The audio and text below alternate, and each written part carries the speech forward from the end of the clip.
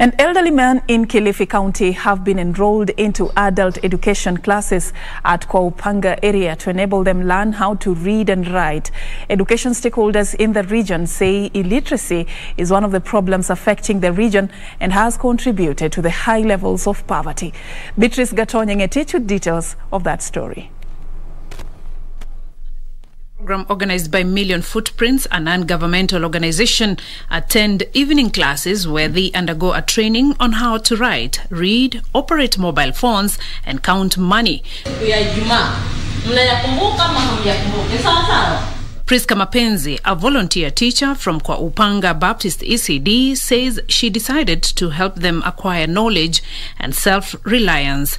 Tungesema ni mradi mzuri ambao litoko utasaidia mtaa wetu ama community yote kwa pamoja. Tutakuwa kuna wale ambao hawakusoma na wale ambao tutakuwa tunasoma. Sote tutakuwa tumejimudu kimaisha kwamba tunaweza pata kitu chochote tukasoma. Kama ni barua imeangushwa popote pale, yule ambaye mzee ambaye hakusoma tokea awali atakuwa anaweza kusoma kufikia sahihi. She says the organization facilitates the learner with stationery and have also installed solar panels, making it easy for them to attend evening classes. Hii sola itatusaidia kulingana na wale ambao wanatoka kazini. Kuna wengine wanapenda kusoma lakini wanatoka saa 12 kazini, ndo wakifika huku ni saa 1.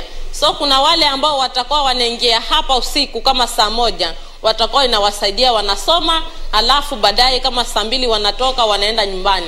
According to beneficiaries, the program has expanded their knowledge and opened to them a new world of endless possibilities. Hasa kutoka tangu tupoanza kusomeshwa na mwalimu wetu, naweza kwenda mpaka hapo dukani tena najua kwamba nitaregeshwa change. Kwa hii pesa ambayo nimepeana najua kwamba nitaregeshwa change fulani. Hata kama nikunibia naweza kumwambia hapana. Hii mbona? Unaona? Kwa hiyo sasa nashukuru.